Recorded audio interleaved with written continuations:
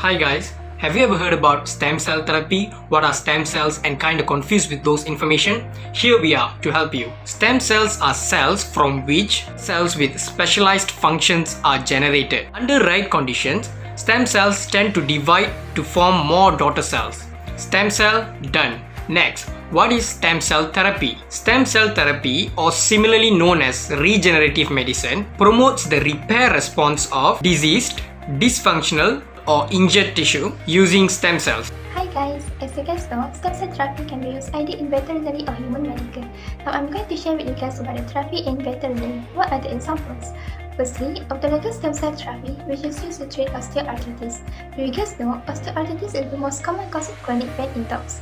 So, clinical evidence show that this therapy, in which stem cells are taken from an autologous adipocere stem, can improve healing of injuries and also restore joint function. Next, tendonitis stem cell therapy. The use of stem cell MSCs for the treatment of the tendon injuries is supported by the experimental studies in horses. Based on the study, it showed pleasing effect on mechanics of MSC implant, tendon, and ligaments. As a proof, 90% of the treated race horses successfully returned to the athletic function and suffered no early injury. Lastly, xenografting therapy, which is used as a tool to preserve endangered animal species. As an example, xenografting of testis tissue, which had been successfully used in an experiment on rats. Okay guys, after listening about the therapies for veterinary, I really curious about the therapies for humans. So here I am to share with you about the mesenchymal stem cell MSC therapy and hematopoietic stem cell HSC therapy. What is MSC therapy? Mesenchymal stem cells are found abundantly in cord tissue and placenta tissue. These cells can differentiate into multiple types of cells and tissues. MSC therapy have not been FDA approved for treatment yet, but there are more than 300 clinical trials underway worldwide, focusing on a wide range of medical conditions such as heart disease.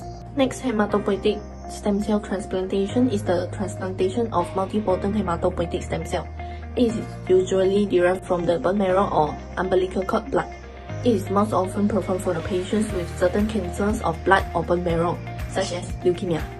Why is stem cell research is an ethical issue? Human embryonic stem cell research is ethically and politically controversial because it involves the destruction of human embryos, and some people believe that an embryo is a person with the same moral status as an adult or a live-born child. From the religious faith and moral belief perspective, they believe that human life began at conception, and therefore embryo is a person. So, an embryo has interests and rights that must be respected. Taking out blastocysts and removing the innocent mass to derive an embryonic stem cell line is tantamount to murder.